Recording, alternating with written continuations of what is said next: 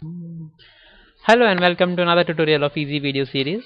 This is Mayank Agarwal, and in this tutorial I am going to show you how to copy website tables into Excel 2007 and 2010. A step-by-step tutorial. Friends, for example, as you see, I have a sample table on this website. Okay, I need to copy this table in my Excel worksheet. Okay, so start your Excel worksheet. Come to the data option. On the ribbon menu, come to the data option. In the data, there is an option from web.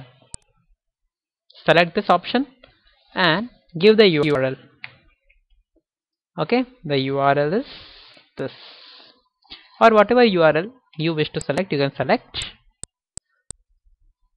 Just erase this.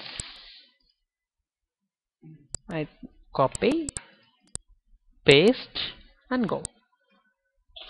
I have a proxy connection, that was asking for the password, and see, it gives this small yellow arrow for selecting a table.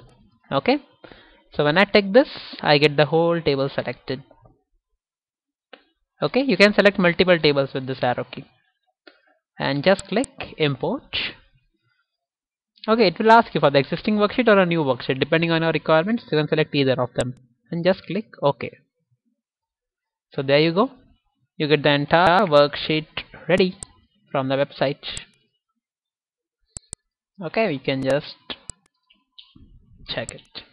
See, so it's very simple to copy data from any website that you want. Thank you for watching. Please subscribe.